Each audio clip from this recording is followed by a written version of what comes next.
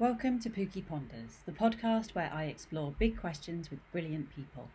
I'm Pookie Knightsmith and I'm your host. Today's question is, what can the rest of the world learn from the Scottish approach to ACEs? And I'm in conversation with Laura McConnell. My name is Laura McConnell and I'm a primary school teacher, I'm a writer, a neurodiversity advocate and disability campaigner.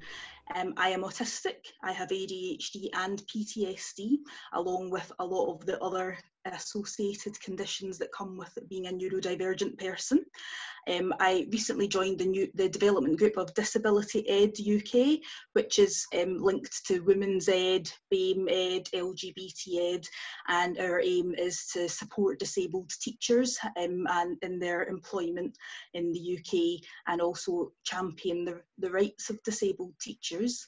But the reason I'm here speaking to you today is that back in January 2018, I founded the Edinburgh ACEs Hub, which is part of a network of localised ACEs groups across Scotland in different local authorities that grew out of the need for more conversation around the adverse childhood experiences study. And I had the opportunity to work with professionals from multiple fields and lots of different areas and be part of that ACEs conversation that we've been having here. And it's really benefited my own practice, and I hope that it will benefit other people's practice to hear more about what we've been doing in Scotland. Wow, that was a really brilliant and succinct introduction. I love it. So, first of all, what are ACEs? Can you explain? So ACEs, ACE is for Adverse Childhood Experiences, and it was born of a study that was carried out in America in 1998. So it's quite a long time ago, but obviously it does take a little bit of a time for research to come through and for research to be listened to and for it to be championed in different areas. And really the ACEs study came about because two doctors, Robert Anda and Vince Felitti, who were working separately in America on different topics. Robert Anda was interested in the sort of psychological reasons behind people's behaviours, and particularly the reason why people why smoking was linked to depression. And Vince Felitti was an obesity doctor in San Diego, and they were both working separately. And Vince Felitti started to notice that his population in his obesity clinic, who were all college graduates in the US, so they were educated people, and they also had, and they were middle class Americans who had some money behind them, just simply couldn't lose weight. So, and they couldn't quite reason why these people who would understand the messages of old of you eat less, you exercise more, and they also had the access to exercise and good dietary things, just couldn't lose weight. And he routinely started asking them questions about their childhood sexual experiences, and found out that 55% of his patients actually had been sexually abused as a child. And he says in the film Resilience, which is a documentary made by James Redford, that he thought, why wouldn't I have been told this in medical school? If this was something that was a thing, I would have been told this in medical school, I would know about that. But he was so shocked by it. He spoke to a lot of his, networking colleagues and was put in touch with Robert Anda, and they came together to study a larger population, which it was 17,000 plus adults who were mostly middle class, mostly white college graduates in the US. And from their point of view, the reason that was important was that they wanted the rest of the doctors who would read this study to be able to identify with the patients and say, oh, well, I recognise those patients in my clinic, and not try and say, oh, well, that's a problem for other populations, that's a problem for people who are living in inner cities, that's a problem for people who are of a different race or people who are living in poverty. So while the study is maybe not in terms of race and in terms of socio-economic outcomes very balanced, there was a specific reason that for them that was a good group to study, and once they asked all of them, these 17,000 plus people, a lot of questions about their past, about their childhood experiences, about their experiences in the family home, they found out there was quite a significant amount of adversity in their homes, and they chose what were, of many, the 10 most common of the adverse experiences, and that's quite an important thing to say. They didn't choose the only 10 adverse childhood experiences. They chose, just as a sample, as you do, the 10 most common, which became the 10 ACEs that you may hear of, which covered areas of abuse and neglect and family circumstance. And they also tracked them to the medical outcomes of these patients, and they linked them to heart disease, to cancer, to diabetes, but also then to addictions, to mental health conditions, and also some other sort of society issues such as teenage pregnancy, joblessness, homelessness, and found that the more ACEs you had, particularly if you had 4 or more ACEs, then you were more likely to have to suffer from a lot of these different conditions, which we consider as public health issues. So in that respect, it was quite a big deal to think that we sometimes in the news will hear about items causing cancer, and some study has linked that the more that you consume a certain item, the more that you will, the more likely you are to have cancer, and therefore we will be less likely to consume that item. Whereas they were finding that adversity and childhood trauma were actually causing nearly every single one of society's issues, and there was really no sort of campaign in place to actually reduce this as a public health issue. So wow. That's where the study came from, and it has trickled through in different places for many years. Washington State in the USA certainly did a lot of work, and then Scotland in 2017 had an ACE-aware explosion, which has really benefited from in the last 3 years. So tell me about ACEs and Scotland and how you came to set up the hub. So Scotland are taking quite a really proactive approach to ACEs and using it as a way of informing public health decisions. Tell us more. Well, I mean, so Scotland has been known as the sick man of Europe. Scotland has had many, many problems, in our society for years. I grew up in an area called Bearsden, which is just on the border of Glasgow, and it's quite important as part of a sociological phenomenon called the Glasgow effect. And the Glasgow effect is basically the low life expectancy and poor health outcomes of residents in Glasgow that just cannot be explained in comparison to similar communities in the rest of the UK and in Europe. And I think actually the official title of the Glasgow effect is that the excess mortality in the west of Scotland, Glasgow, after controlling for deprivation.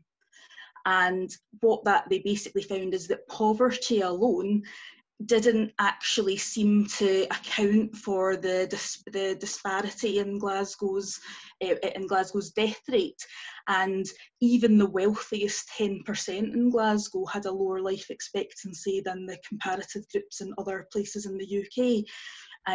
So, for example, Glasgow's life expectancy for a man is 71, but 1 in 4 men in Glasgow are likely to die before their 54th birthday.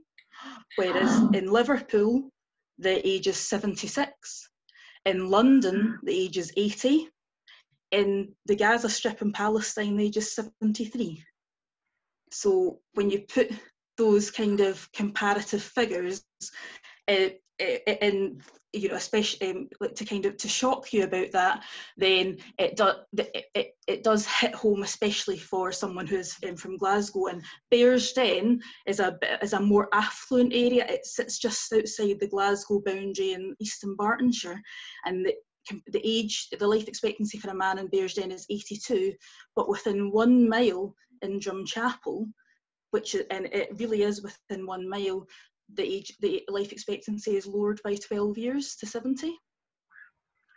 So these sort of issues had always interested me, and they had always been a phenomenon in Scotland. They had always been something of interest. We knew that we had public health issues.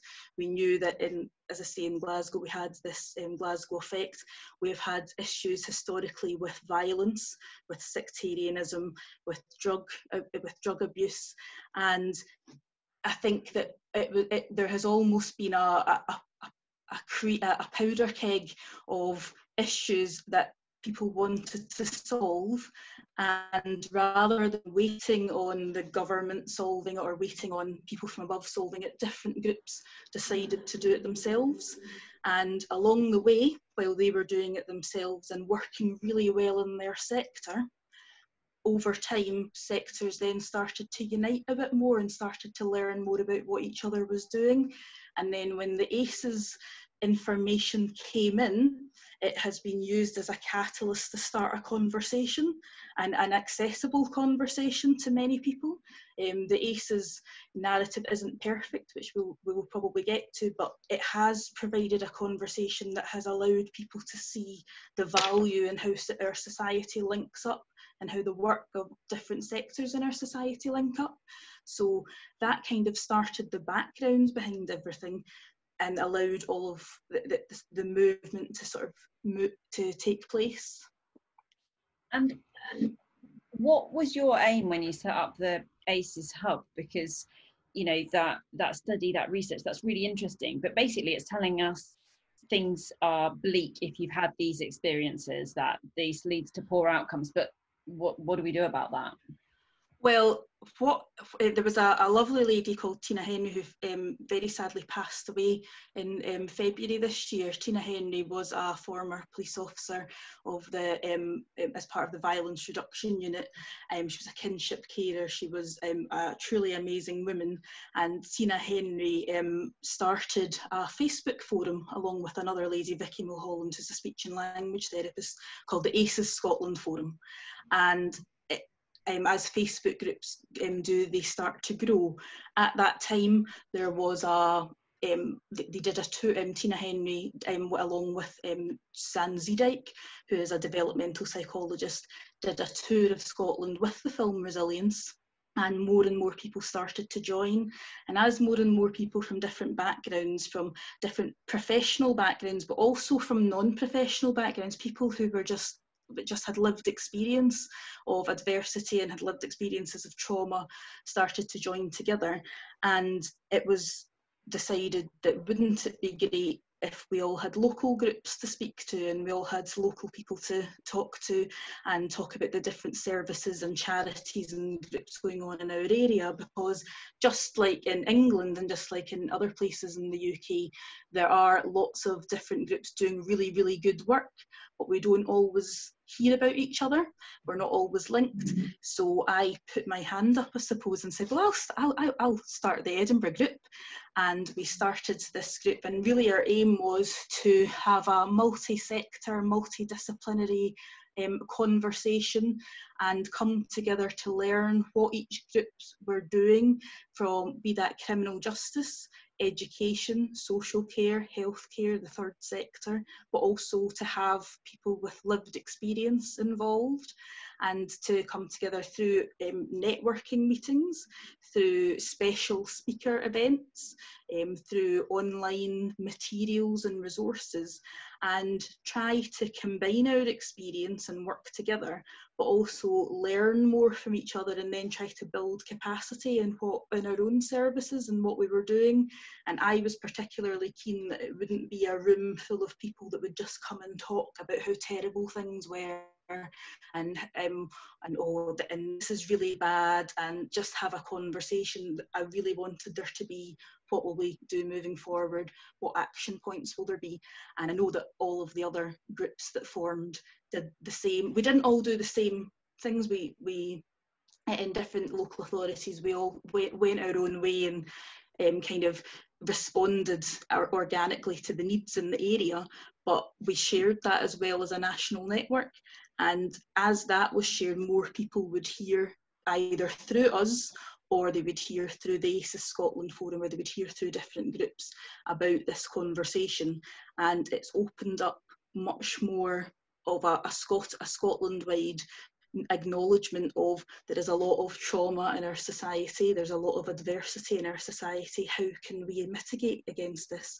But also at the same time, a lot of us who have this trauma, who have these adverse experiences, we're okay, and we have survived, and we are resilient people, and it might have taken us a while to get there, but we've got there, and we might need support. But it's not just having these adverse experiences as a child does not necessarily mean that you are destined for, it doesn't mean that you're destined for a negative outcome. I think that it's very important to remember that the study really was a medical study. They wanted to know how these adverse experiences would affect your likelihood of heart disease and cancers and diabetes. And that's really important, because if we can stop adversity and trauma when children are young, and then hopefully influence the fact that they won't get these sort of medical issues when they're older, that's excellent.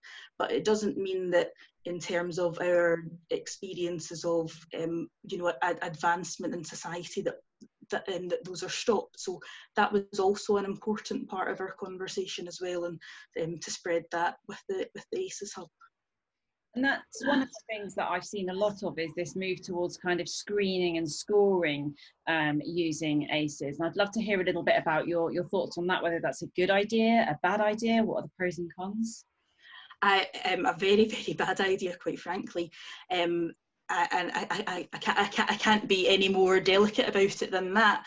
At the beginning, when the ACEs study this ACEs explosion happened in Scotland, people were watching Resilience, they were going to different events and hearing things, and they thought this is the right thing to do, because that's what the doctors in the film are showing us doing, and if we are able to do that, then somehow we put in some interventions, and then that will help things. And I think it was lost somewhere in translation that it was a medical study.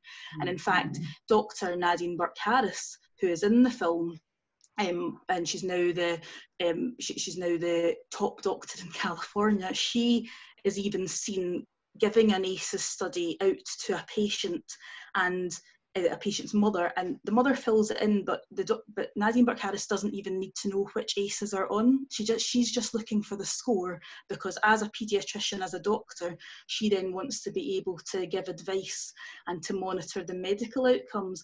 But that was somewhere lost in translation, and unfortunately, I do know that schools here and some services decided that, they decided in good faith, because everybody that works in the public sector ultimately really wants to do the right thing, and they really want to help the people that they work with, and possibly weren't given the guidance from above to show that this wasn't a good idea. But I know that places did ACE score children, and it took till around about October 2018, so about a year and a half, for it to be fully and quite publicly realised that this is not what should be done, for a lot of reasons. Partly, as a teacher, we have child planning meetings here. They're not quite the same as the meetings that you have in England for the ECHPs, but they're of a similar vein. They're part of what we call the GIRFIC, Getting It Right for Every Child process. And I can know a family really, really well, and I can know children really well. I can know their parents outside of school, but I can never know what goes on in a household. And it's not my place to presume or judge what goes on in a household. So for me, or any school staff, to ACE score children, there's quite a lot of questionable ethics there. Firstly, do you engage the parents with it, and do the parents know why that you are ACE scoring them? Do they know that it's actually not linked to education, and do they know that it's really linked to medical outcomes, which I don't need to know as a teacher? The original ACEs study was for adults, and it was a reflective tool for adults. It was never for children, and it was never designed to be done to someone. It was a reflective tool, so therefore it doesn't translate into education either. And also, why are we doing this? Are we doing it so that if a child has, you know, 4 or more ACEs in education, are we going to put in an intervention? There can be children who have 5 ACEs, and it turns out that they have a really supportive family structure. They were able to access therapy. They were maybe shielded from some of the effects of the adversity, and they go on to not have as many of they maybe don't have any trauma associated with those. And then there can be a child who has 1 ACE and who is absolutely traumatized, and nobody knows that they have that 1 ACE. And do we take the child that has 4 because we've quantified that and say we need to give them support? Or do we take the child who has 1 who and say, well, you have less ACEs, so we're not going to support you less? So it isn't an appropriate educational tool. But at the same time, I can see why some schools and some maybe school leaders did think that it was the thing to do, because you want to do well in education. We're full of initiatives. You go to an in-service day in a school and you get 5 new initiatives thrown at you, and it's just a constant cycle of this is something new to do. And ACEs and understanding adversity is really, really important. So I think in the lack of a guidance from above, where they were given proper information to say this is what you should do as a school and this is what you shouldn't do, some schools and other services with education did jump in, I think, feet first, and did ACE score children. But as far as I know, I mean, I would go to conferences and sometimes stand in the lunch queue and hear people talking about ACE scoring children and get palpitations, but that hasn't happened for a while. And I think that there has been such a big online narrative. There's been more local authority and sharing of that's not an appropriate thing to do, and we've learned from that. So I think that in terms of what can the world learn from the Scottish approach to ACEs, is that if you are a school, if you're a service starting your ACEs journey, you don't need to be ACE scoring you don't need to be ACE scoring the users, the children. You just need to have an acknowledgement that there will be people in your service that have adversity in their life, and you can't quantify it, and you also can't quantify how they've experienced that adversity either, but just to be aware of that and be aware of that's how you would be trauma informed and influence your service.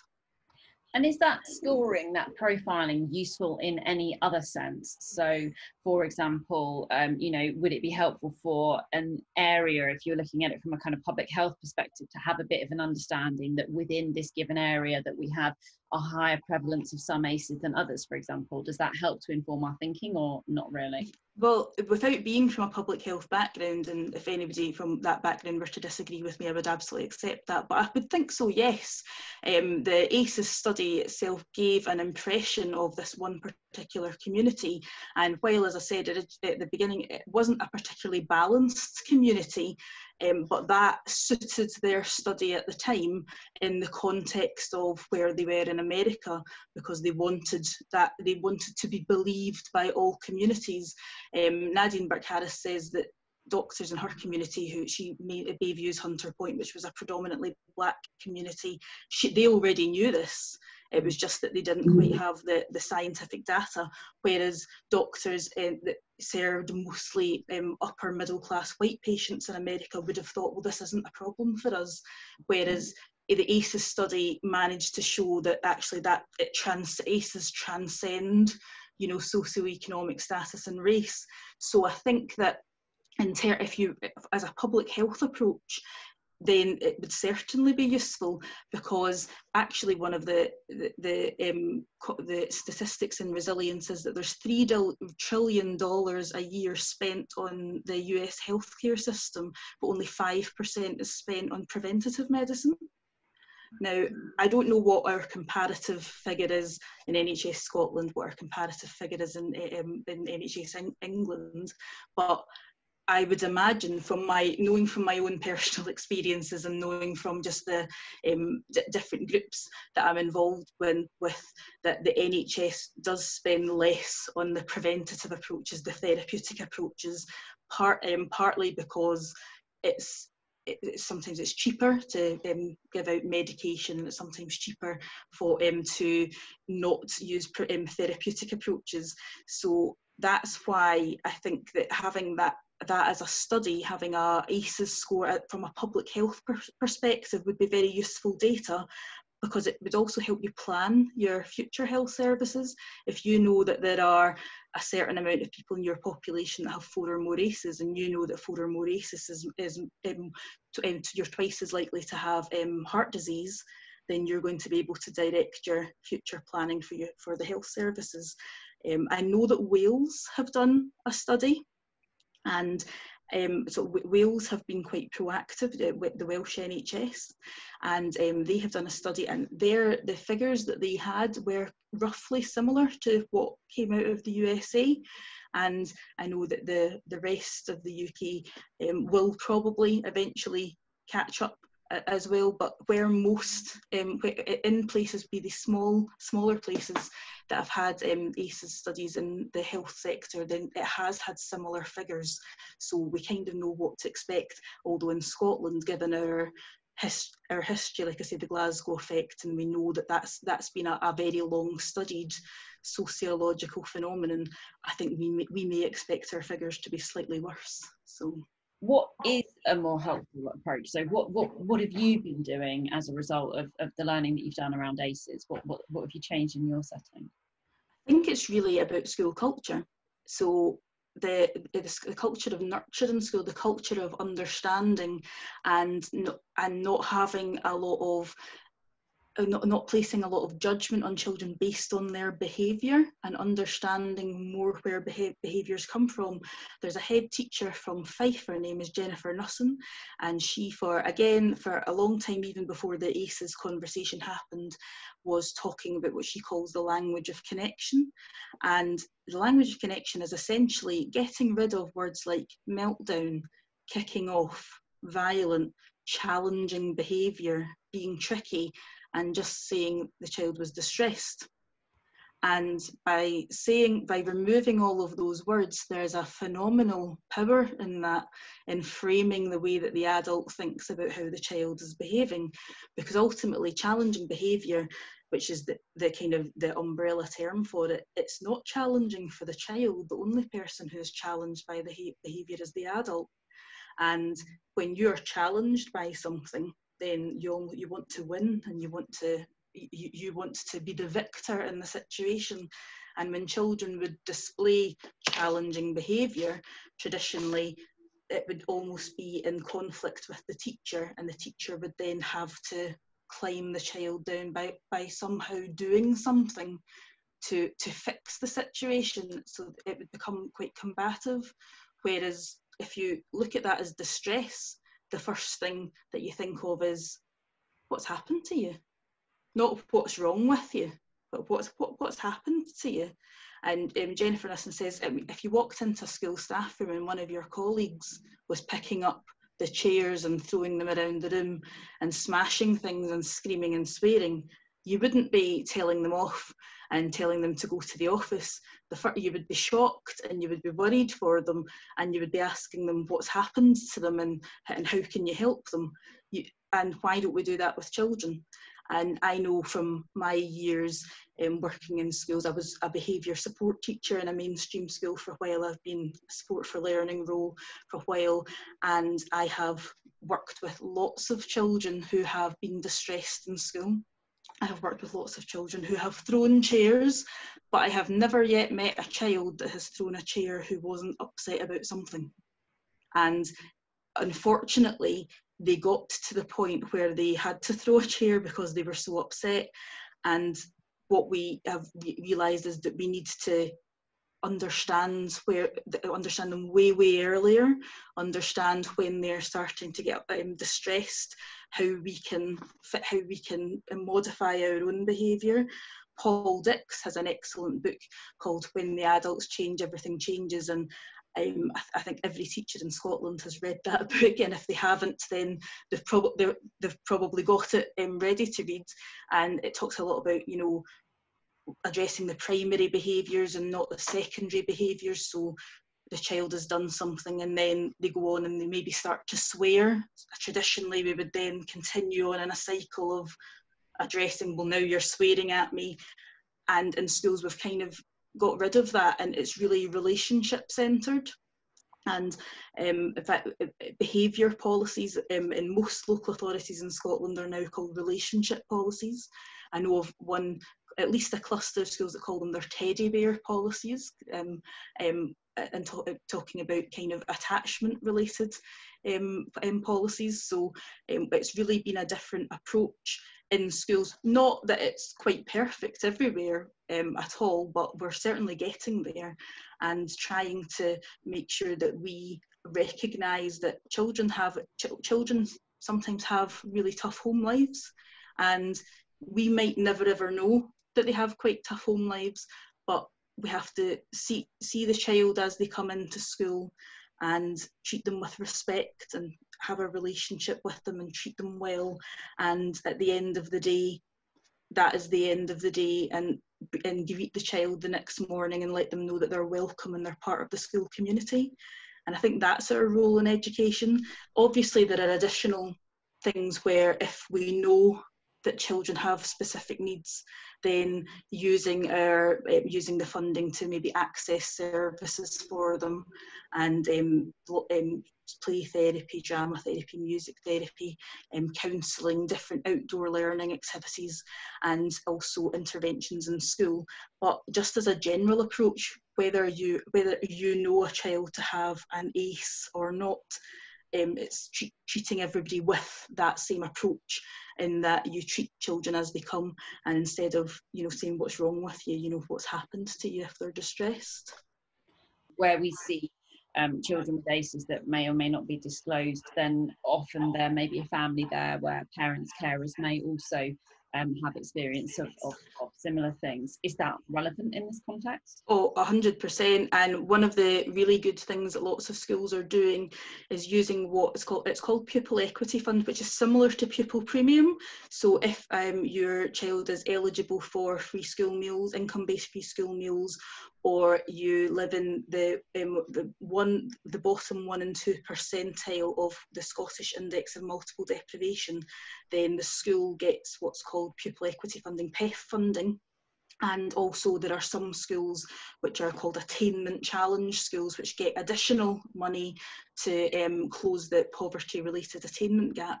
And a lot of schools, one that I've worked in until June there, and others, have employed family workers who are from maybe, they're not education specialists, they come from community work, they come from community education backgrounds, youth work, and they work with the family because a lot of parents have really bad experiences of school. In fact, lots of generations of families have really bad experiences of school, and they think of school, and when the teacher calls them, as they're going to get into trouble, and they're going to come to school and they're going to get told off for something their child has done, and they don't want to engage. And family workers can really bridge that gap, but family workers can also help support with taking them to mental health appointments, or helping them access benefits. And in fact, I know that there was a doctor's surgery actually in an area called Parkhead in Glasgow, which is in the east end of Glasgow, and one of the most deprived areas in the UK, and they put a benefits advisor in their surgery, and I think that benefits advisor in a year helped the patients get over £200,000 worth of missed benefits, and the doctor's surgery found that their appointments dropped because their patients were less stressed, their patients had more access to funding. So There's schools that will run family sessions. They will. I know that there was one recently in Panorama, a school in Glasgow, that had family counselling and things as well. So some of that money that education is used is not necessarily used just specifically on the children and their experience in school, but the intergenerational work and supporting their families and supporting them, but in the way that they need to, but not necessarily from education staff, from people who are specialised in family work and who therefore are much less intimidating. So that is very important. And parental and being a partner with the parents is very important. One issue with ACEs actually can sometimes be that it's very parent critical and very mother critical, I feel. When you look at the 10 ACEs, when you look at other ACEs, and you think of, oh, that child's got 5 ACEs, that child has 6 ACEs, and we need to improve on that. There's often a lot of judgment about how that child then got to there, and that's because of the circumstances that have gone on in their home. And more often than not, it is the mother is the caregiver, although that's not universal. And I know that from having spoken in a number of panels after the film Resilience, parents have been quite on edge, thinking this is just another judgment in us. I'm being told that my child has all of these experiences because of things that I can't help, because I have a mental illness, because my partner has gone to jail, because I was the victim of domestic violence. And a lot of these things are things that parents can't control. So I think also having that non-judgmental attitude and not giving parents a hard time for the ACEs that their children might experience, because when parents have really good support networks around them, then they are better able to be really supportive of their child as well, and then we know that mitigates against the ACEs and builds better resilience in children. So certainly intergenerational work is really important, and I know that lots of schools here have used their funding in that way, which is I'm not sure how pupil premium policy is and how they can use that, but it's certainly something that has been proven to be very beneficial here. Anecdotally, having spoken to lots of schools during COVID and lockdown, then I've spoken to many schools where actually those relationships with families have improved out of necessity, where schools have been fulfilling basic functions around providing families with food or access to various sort of services and support, and that actually it's been very, very positive in many cases. And I hope that'll be the beginning of something rather than a temporary thing. One thing I was really keen to talk to you about, Laura, was the relationship between sort of ADHD and autism, and then sort of trauma and PTSD/ACEs, because that was something that you said was an area of sort of specific interest for you. So I wondered if you could talk to us a little bit about that.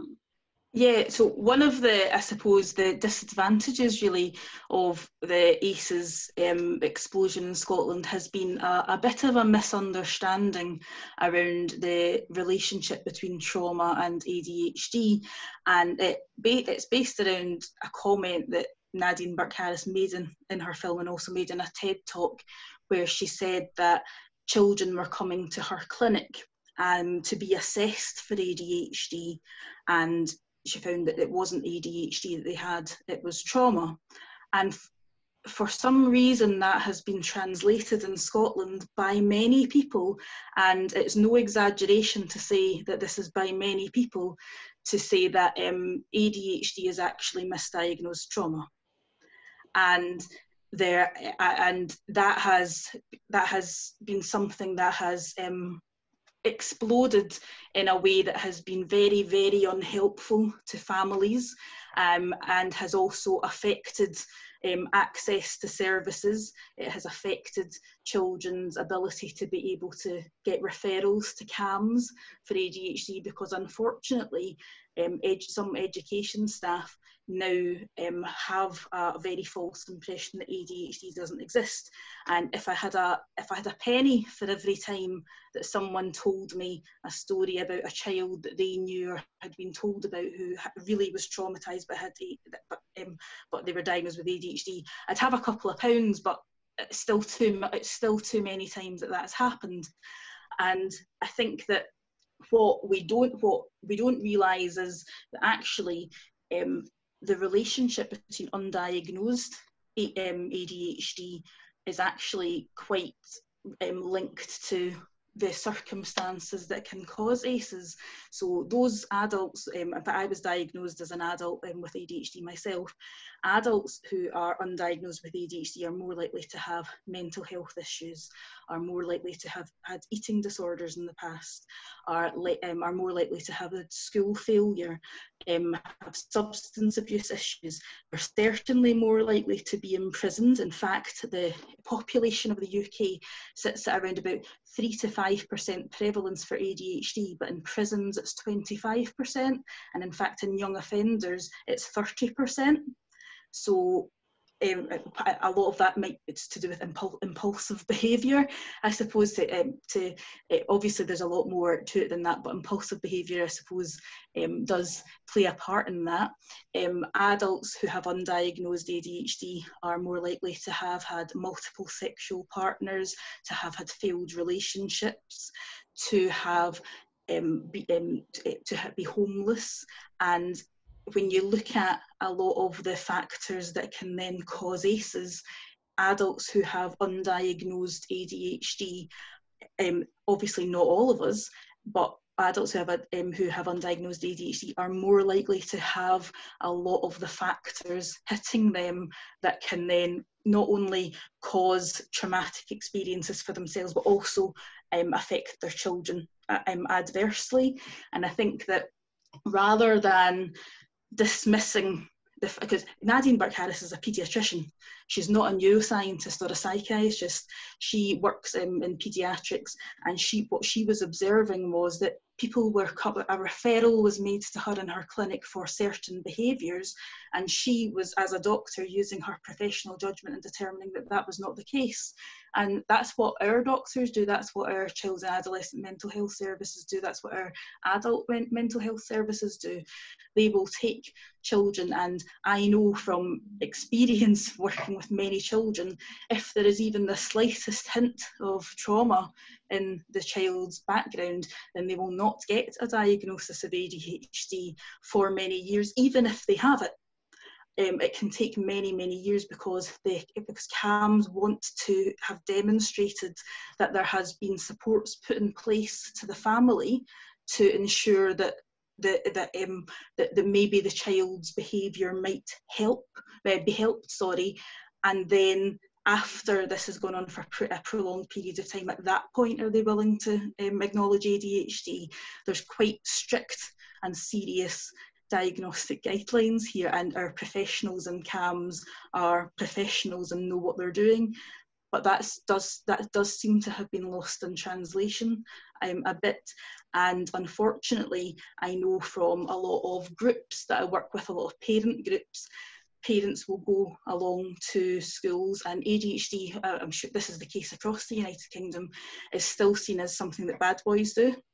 It's still recognised with hyperactiveness, although by hyperactive, what people think of is somebody running around a room, bouncing off of walls, climbing things, but that doesn't actually describe hyperactivity and ADHD very accurately. Hyperactivity can include lots of things, talking a lot, overactive brain activity, but people have a very specific idea of what ADHD is.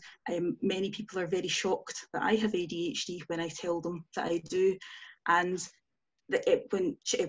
because there's I suppose as well a lack of training and adequate training in our education system, parents and families are going to school, they might go to their GP and the GP will say, well, I need to interact with school, you need to make a referral through school.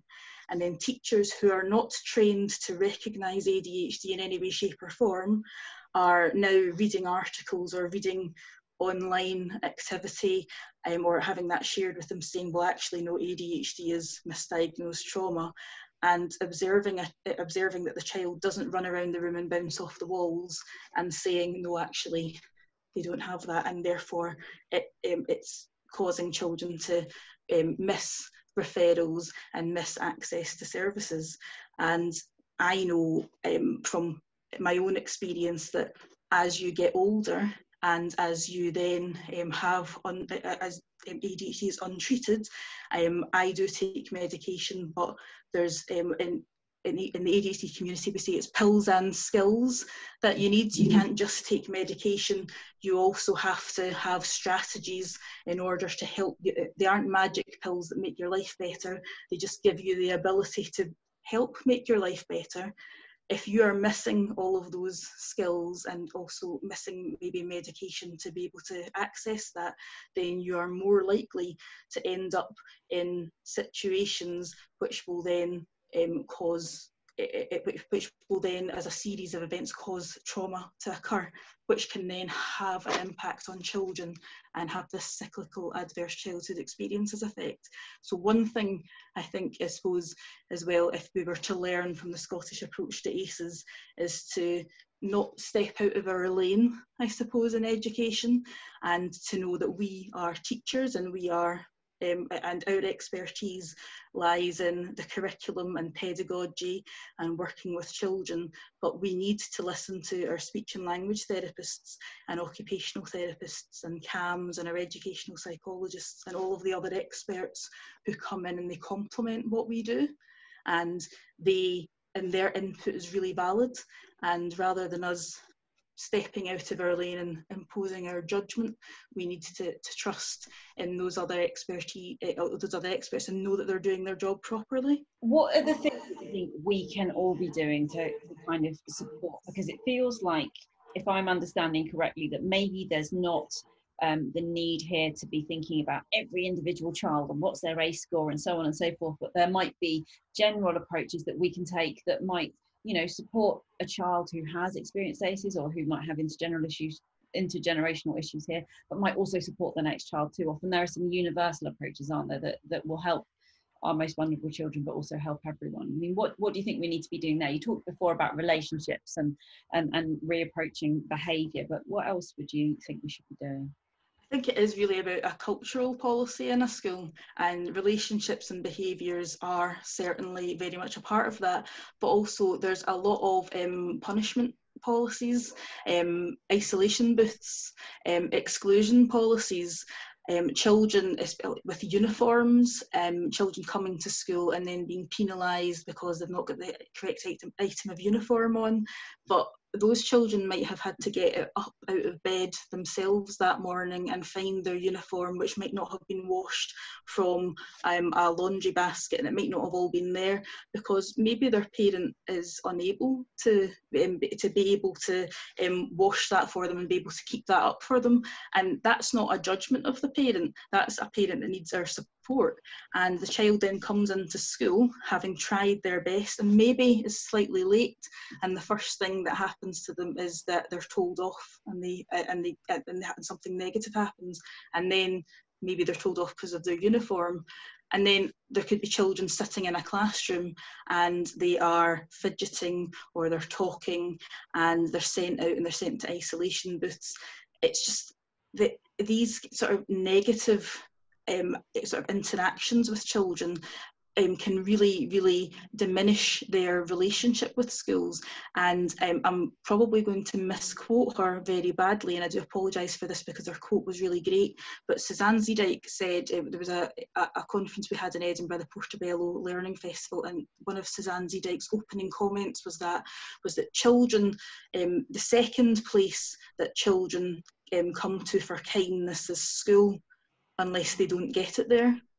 And I think I have misquoted her, but the point is that if a child is living in their family environment and they're not necessarily getting kindness and support for whatever reason, that they come to school to get that.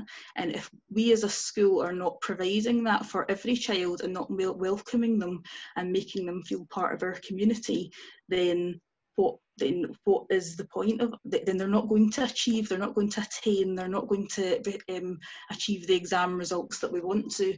Their education isn't going to be improved if they don't want to be in the building. So I think that it's changing our culture of school, respecting children as human beings, and not speaking to them in a controlling manner, and also just acknowledging them. There are many, many quiet children, and teachers who would listen would identify with this, that when you get to the end of the school year and you're writing their school reports, you think, I've not got as much to say about this child as everyone else, because they're quite quiet, and you realise I should have interacted with them more, I should have gone and spoken to them more. And there's so many children that can come into school and blend in and maybe not be spoken to for an entire day, but what if they're not getting spoken to at home as well? And just to acknowledge children and to say hello to them and make them feel welcome is really beneficial. Jazz Ampofar talks in her TED Talk and in all of the different talks she gives to different organisations about the experiences that she had in school and how teachers really benefited her by just by making her feel human. My favourite ever teacher was a teacher that never ever taught me, probably because of ADHD and autism, but wasn't diagnosed. I got into a lot of trouble in school. I had a lot of different issues in school, and my parents were forever being called to school to be told how bad I was. And I remember in my third year of secondary school, which I think is like year 8, year 9, sitting outside the office once again with my parents inside, being told how terrible a human being I was and crying. And the deputy head of the school walked past and stood and spoke to me for a while and asked sort of why I was crying. And I kind of explained, oh, I'm so terrible and things. And he said, well, I don't think that you're that bad. And made me feel very human, and made me feel like I wasn't the worst person in the world, when at that time I felt I was the worst person in the world. And it's even just little things like that, by acknowledging children when they are feeling at their lowest, and letting them know that you know, somebody out there likes them, somebody's thinking of them, and that even tiny gestures like that is really important.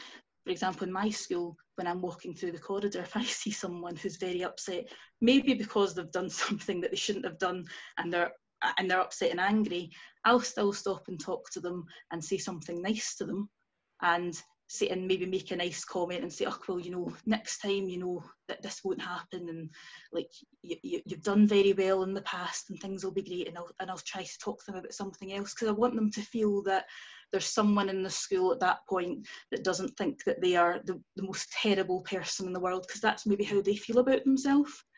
And if they feel about themselves like that at home, and then they're feeling about themselves like that in school, then that's really significant for their ongoing mental health. So I think that it's just our culture, and it doesn't cost lots of money to change your school culture. It just costs consistency, and sort of having a joined up approach, and examining some of the policies that you have in school, and thinking, what actually purpose does this serve? I think that's why Paul Dix's book was really popular and influential in Scotland, because a lot of the things that are in his book, and I've worked in 2 schools now that have been Paul Dixed, he's a verb these days, but I've worked in 2 schools that have been Paul Dixed, and it didn't cost us anything to do. It's just it meant that we looked at some things and then implemented and then tweaked them to our setting and continued on, and the children prefer being treated as human beings. So it does have a good effect, and it doesn't cost a lot of money to be able to change your school culture. What thought would you like to leave people with? I always think it's important to close with something you'd like to leave in people's minds. I think it's really important to leave your judgment of someone at the door, to leave your judgment of their tone at the door, not to tone police them. Where people often express themselves in a certain way because they are upset and because they are and they're trying to communicate to you in the best way possible. Parents are I've heard sometimes being accused of being aggressive, but when I have heard the same conversation, I haven't actually heard any aggression. They have just tried to assert themselves, but it's maybe not come across in the same way that a professional would assert themselves. And I think that the best way to approach everyone, be they a child in your school or an adult in your school or a parent that you're interacting with, is to listen to the content of what they're saying and not get overly concerned with the way they're saying it. And rather than thinking what's wrong with you, think, well, what's happened to you that has caused this, and how can I help, and is this person distressed, rather than thinking this person is being challenging to me, I'm going to put up a barrier and trying to win this interaction.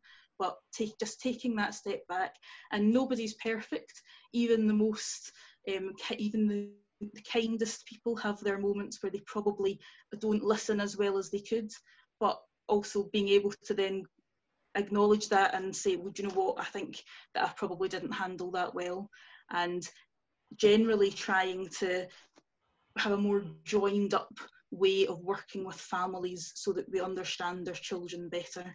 And it is really, to sum all of that up, is really, it's just about changing the culture that you work in, but changing the way that you are in that culture, and trying to influence other people by demonstrating the way that you the way that you can influence that culture. Jennifer Nussen just started calling children's behaviour distress. She didn't tell any of her staff, right, from today we're going to stop saying challenging behaviour, we're saying distress. She just started calling it distress, and staff caught on to what she was doing. And then she's done talks about it. And I don't think in the last 2 years I've ever heard a teacher say in front of me that the child had challenging behaviour. It's just it's influenced the culture in lots of places in Scotland to say distress. So for small acts, and you're demonstrating your own behaviour, your own practice, can really have a big ripple effect.